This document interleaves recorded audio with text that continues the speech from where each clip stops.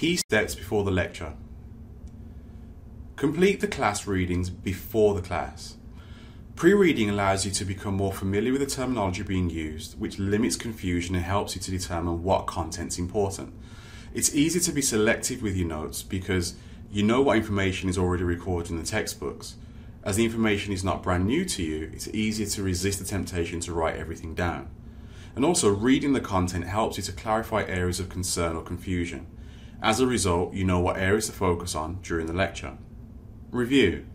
Take a few minutes before the lecture to review your notes from the previous lecture, while also looking ahead to what will be discussed in future weeks. Doing this helps to refamiliarize yourself with older content which could be referenced in the present lecture, and contextualize content which may be discussed in future weeks. Keep the syllabus in mind. Knowing the course outcomes, expectations and assessments can help you identify content in each lecture which may require more emphasis in your notes. Be in the right place at the right time. Of course, you can choose to sit anywhere in class, but generally the closer you sit to the front and centre of the class, the better. Not all lecturers are as audible as others, so it's better to be close to the source of the sound. It may also be easy to stay attentive when in a more visible and engaged seating position. Also be on time, as missing the start of the lecture means you could miss key information which can lead to disorganised notes. And lastly, come equipped. So get your equipment, your laptop, pens, notebooks ready so once the lecture has started, the only thing you need to focus on is taking notes. It's really useful to have your textbook available as the lecturer may mention specific passages which you may want to cross-reference. You can also see which aspects of the lecture are already recorded in the textbooks, which also means that it kind of helps to select which information to include in your own notes.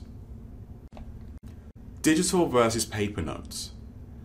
Whether to use digital or paper notes is an individual decision that's really based on your learning preferences and the content delivered. It's important to make the decision regarding which format to use before the lecture so you've got the necessary resources and equipment in place. Here are some benefits of both methods which should be considered. Benefits of digital notes. So for many people, typing is going to be faster than writing by hand. So for them, that's a primary focus of why they would use digital notes. The fact that you can delete, cut, copy, paste and insert also makes digital notes easy to edit later on. Digital notes also allow you to highlight and emphasize text. So for example, changing fonts, colors, sizes and so on. And of course, to be able to do that, you don't need any additional equipment. For example, in the case of using paper notes, you may need different colored highlighters. With cloud-based applications, notes can appear on multiple devices and not just on one notepad, which gives you that extra flexibility. It's also a faster way of sharing and comparing notes with others. And also, handwriting can become unclear when writing fast, whereas typed notes remain clear and consistent. So, benefits of paper notes. So carrying a notepad for making notes can be less burdensome than carrying around a laptop and also the charge that's going to be needed. There can be a lower cost since all that is needed in most cases are pens and paper, whereas digital notes require the cost of the device and also any possible software costs for the note-taking apps. They're also extremely adaptable as you can change the format quickly and at any time. In addition, you can merge styles. So for example, you could include sketches with linear notes. And finally, some note takers have a very visual style, so which may include sketches, charts and doodles.